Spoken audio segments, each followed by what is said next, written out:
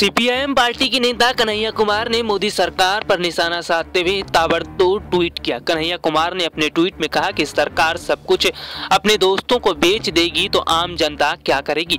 इतना ही नहीं, कन्हैया कुमार ने ट्वीट करके 4 विकल्प भी दिए, जिसमें उन्होंने बताया सरकार दरबानी करेगी अंबानी अडानी की। दूसरा विकल्प था मनमानी करेगी नागरिकों के खिलाफ, बेईमानी करेगी देश के भविष्य के साथ। कन्हैया कुमार का ट्वीट सामने आने के बाद लोगों ने जमकर कन्हैया कुमार को घेरना शुरू कर दिया।